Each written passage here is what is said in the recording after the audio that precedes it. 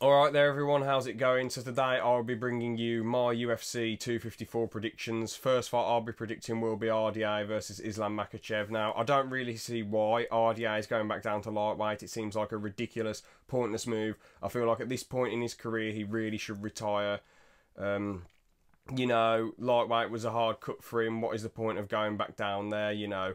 And it's very, very deadly. I mean, it's always been, you know, quite a competitive division, but now, as I've said before, it's probably the most competitive division in combat sports, in my opinion. Like, it's just absolutely deadly. Every person, every fighter in the top 15 could easily be champion. You know, it's very, very deadly. So I don't see why he's going back down there now. I think he should just retire. You know, he had a decent run at 170, but then he sadly lost. You know, he did well. He submitted Magny, then he beat Lawler. And I'm pretty sure he did beat someone before Magny, but I can't remember at this current moment. But then obviously he lost to Covington. He did alright, you know, he had some decent moments where he was like clipping him a bit here and there. You know, but at the end of the day, Colby wrecked him. Usman wrecked him. Then he beat Kevin Lee, and then he lost to Chiesa and Leon Edwards. You know, he just needs to retire at this point. Thankfully, none of those guys are, you know, brutal knockout artists. I know he took a bit of damage against Kevin Lee, but then Kevin Lee gassed himself. I know he did get dropped with the right hand, and you know, but RDA's got a great chin. He's very durable. I can't see Islam Makhachev finishing him, but I can definitely see him doing a bit of damage. Obviously, he's not just going to throw the wild punches and stand with RDA. He'll probably just resort to the wrestling. I don't see the judo really working on RDA. I just really see that, like maybe if RDA is really gassed and he lets RDA up and then trips him up, but why would you expend that energy, you know? I don't see RDA's jiu-jitsu being able to do much against Makhachev, because Davey Hamos, who, you know, was, is amazing at the grappling, he wasn't able to do much against him, so RDA won't be able to do much in that aspect. The only way I can see RDA winning is if Makhachev is daft enough to stand with him.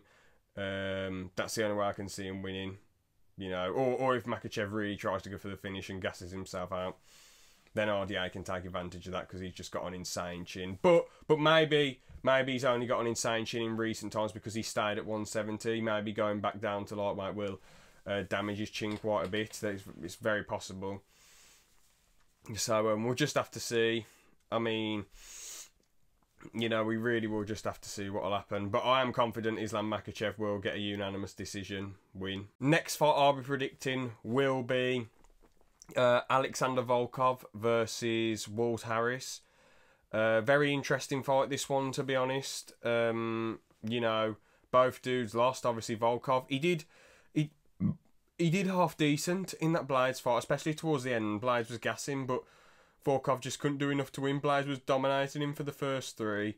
I can't really remember 4 and 5 that well. I don't like being one of these people who's like, oh, wrestling is so boring. But, like, I don't know why, but for some reason I just struggled to pay attention to that fight after 3 rounds. But I could see Volkov was doing some good work in 4 and 5 from what I remember, from the bits that I do remember. And I can also see that Blades was gassing. So Volkov, it wasn't like an awful fight. He just got really dominated. And then Walt Harris, he nearly finished over him, but over him, he's just such a veteran of the game. He's got such a chin on him. He just couldn't get the job done, sadly. So there you go. You know, Walt Harris, as we know, is just insanely mentally tough, especially, you know, being able to go through a whole training camp and fighting someone of the level of Overeem after that tragedy that he'd been through. He's just so mentally tough, you know, and you have to have the utmost respect for him. But Volkov is insanely good in the striking department.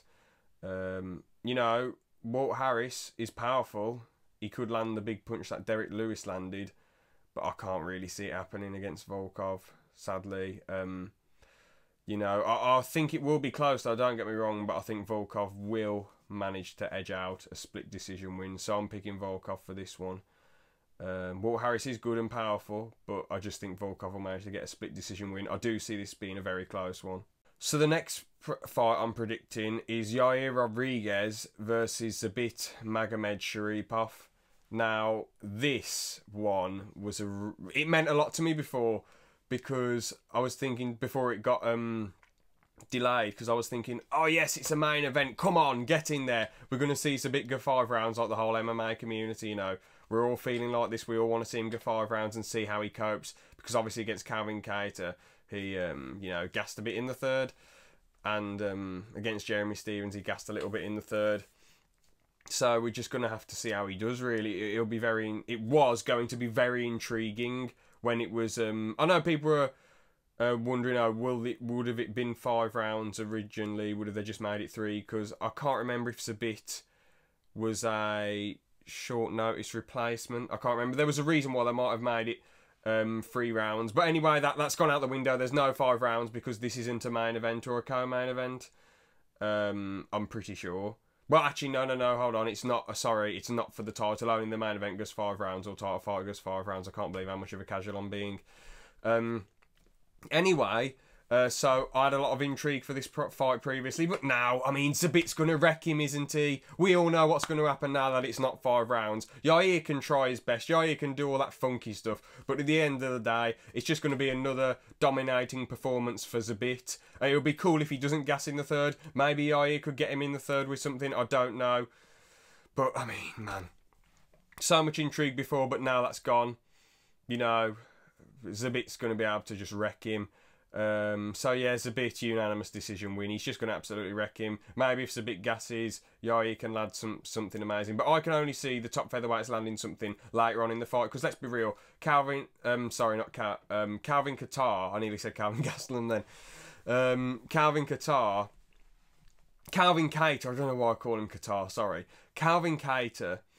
He has amazing boxing. Knocked out Shane Burgos with that brilliant right hand. Knocked out Jeremy Stephens with the elbow. Knocked out Jeremy Stephens with the... Well, knocked him down with the elbow, then finished him with a few right hands, you know. He couldn't finish Zabit. Jeremy Stephens couldn't finish Zabit in the third. You're not giving yourself enough time if you only have 3 rounds. It has to be in 4 and 5, in my opinion, where he'll be more gassed and more susceptible to the knockout. But yeah, I think, yeah, Zabit's going to win. He's just going to absolutely wreck him. Unanimous decision. 30-26 probably. But who knows? Who knows? Yair's an exciting fighter. Looking forward to it. Should be cool for 3 rounds, even though Zabit will just probably wreck him. But, you know, it'll be cool nonetheless. Next fight. Jar Cannonier versus Robert Whittaker. I'm looking forward to this one. 2 beasts. Absolutely awesome. Yeah, I just cannot wait for this one. This will be great. You know, as everyone says in the MMA community, Cannonier bringing that heavyweight power down to middleweight. I couldn't believe how well he did against Branch. Well, from what I remember, Branch was winning that first fight, and then he just got absolutely wrecked. And Jack Hanson was winning a bit of that round. You know, well, the first round. I don't know. I can't remember it fully. I'm so sorry. But anyway, I know Jack Hanson got the cheeky suplex, and it was somewhat competitive, but then Cannonier with that absolute brutal power managed to finish him. And Whittaker in the Till fight. I mean, Whittaker did good. You know, I know he landed that side kick to Till's leg, so maybe he could land the same thing on Cannonier. But the thing is, Till, I'm not trying to knock him or anything, but he's not a power puncher. At welterweight he wasn't, at middleweight he's not. I know, but and the thing is, he managed to drop Whittaker. So, you know, if Whittaker's getting caught by Till, if he's getting hit by Adesanya, if he's getting hit by Romero, then, well, he's definitely going to get hit by Cannonier. So I see Cannonier winning. I think it'll be a second round KO, in my opinion. That's what I think is going to happen. So, here we go. Main event time. Justin Gaethje versus Khabib. I can't wait for this one. Gaethje put on an amazing, absolutely phenomenal performance against Ferguson. Apart from that uppercut, but Gaethje was going mad. He was going like this, way, and then brought it all the way around, telegraphed it, and yeah, Ferguson managed to bam, get him and drop him. But apart from that, in reality, apart from that, Gaethje just dominated. He was picking the shots perfectly. He was getting in and out perfectly. He wasn't just trying to be this wild, exciting fighter and throw caution to the wind and be a crazy brawler. He was also, he was being incredibly intelligent in this one. So, Yeah, just an absolute utter beast. Khabib's great though, as we know, he's barely lost any rounds. McGregor beat him in the third. The Dustin fight, I mean, Dustin nearly got the guillotine on him, but you know, that's about it really. That was the only thing he managed to do against him. I think he wobbled Khabib a bit as well. So, you know, apart from that, those two, and oh yeah, Michael Johnson did wobble Khabib a bit, but apart from that, Khabib's just been absolutely dominating. There are some questions about the Gleison Tebow fight, but that was early in his career, you know, and it's whatever now. That's in the past at the end of the day.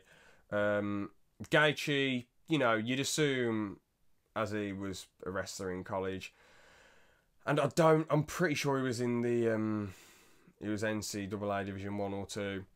Anyway, we know, and oh yeah, and his first few knockouts, I'm pretty sure he was just like trying to slam people down in the early days of his MMA, because wrestling was all he knew. But anyway, you'd imagine that he's used to the style of wrestling, like the American style, like the very explosive style. He's not used to the Russian, you know, very technical style, the way Khabib grinds on you. So, in my opinion, but the thing is, at the same time, Khabib's never come up against an amazing wrestler. Don't really. The thing is, and also, Khabib usually likes to stand with people as well, and I feel like Gaethje can finish him that way, and Khabib, I mean, we haven't really seen a leg kicker against him. It's such a close fight, in my opinion. My mind says Khabib, but my heart says Gaethje, and the thing is, you should always go with your heart, because that's what drags you on mentally, you know, your heart, your determination, your grit. So it's a very, very difficult one, but I'm going to go for Gaethje. I think it'll be a very close unanimous decision. I can't see him beating Khabib. I can see Khabib wrestling for a few rounds, because the thing is, Gaethje previously, he used to gas out, didn't he? 2 rounds, gave it his all, and then, well, I'm sure he was trying to give it his all in the rounds after number 2.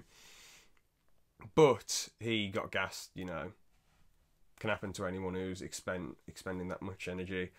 So, in my opinion, I feel like, well, his performance, the thing is, his performance against Ferguson, it's like, did he only perform like that because the crowd wasn't there? But you also think to yourself, like, he's probably just fighting more tactical and more smart now. You know, even Hooker said after his Poirier fight, he's like, I've got to fight smart now, no more having fun in there, I've got to be intelligent with how I fight. So, it does make you think, will he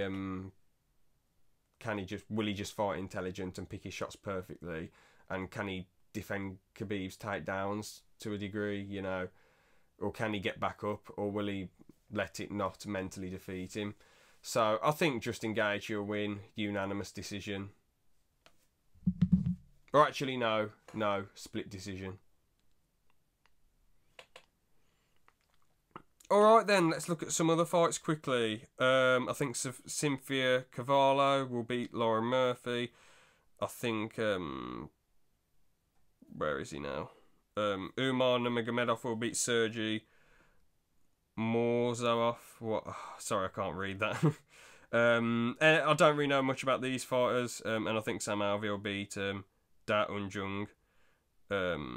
Or Da Un Jung. Sorry if I'm pronouncing that totally wrong. I've never seen Jung fight before. I know a bit about Sam Alvey though. Yeah, but with Umar versus Sergey, I just feel like anyone who's related to Khabib is just going to be an absolute utter beast, aren't they? So yeah, those are I'm picking. Hopefully you enjoyed. Thanks for watching, and I'll see you in the next one.